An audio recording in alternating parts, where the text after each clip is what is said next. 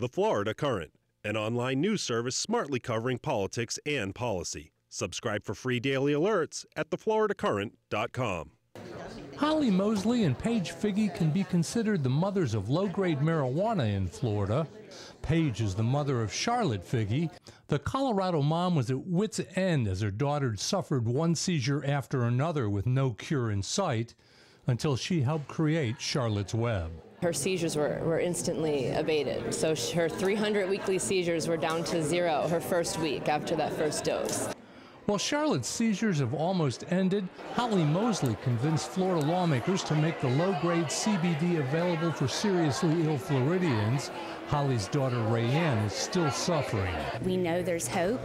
You know, something's working in Colorado, and we just want it here so badly for her. And indeed, quickly, I presume. Quickly.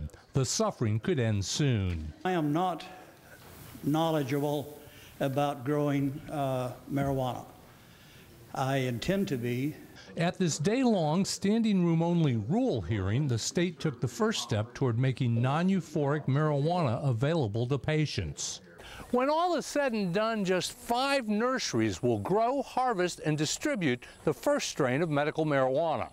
Under current law, marijuana is illegal to grow or bring into the state, so in essence, there's no chicken or egg to come first. So how do they start the growing process? It's an open question.